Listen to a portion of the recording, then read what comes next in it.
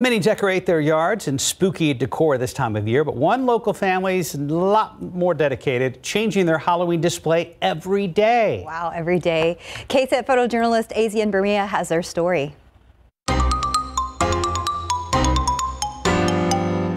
Every time we think of an idea, we kind of jot it down and then we pick the best ones. After it gets dark, we change them out. The kids like to help out, so it's a fun thing for the family to do together. We just like to think of funny puns, and sometimes we go and make the themes based off of the pun that we've thought of, and sometimes we do the theme and then think of a pun to go with it. So, yep.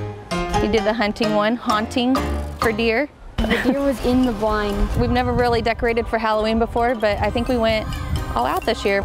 Like last year, I think all we did was grab like a light up pumpkin over there and just said Happy Halloween. Today we did a work of artery by Leonardo da Vinci, and he painted the Mona Lisa. It's really fun doing the skeletons with my family, and sometimes things don't go quite right. This morning the ladder fell over. We did one with the mermaid tail. Yeah. And they were getting their skeleton on. Gordon Ramsay. It was Gore Dead Ramsay. The scientist. Albert Einstein. Oh, yes. My favorite one was the Hawaii one. We did a carnival themed one, and instead of a cotton candy stand, it was a rotten candy.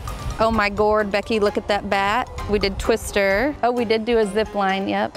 With the zip line one, we almost ended up ripping one of the lanterns out of our house. We've gotten a couple of neighbors that have walked by and said that they actually take their walks to purposely go by to see what they're doing daily. So we started the 1st of October and we'll go through Halloween. Hopefully on Halloween, I think we're gonna do more of an interactive one where you can take a picture with them. It's worth it just to make somebody smile.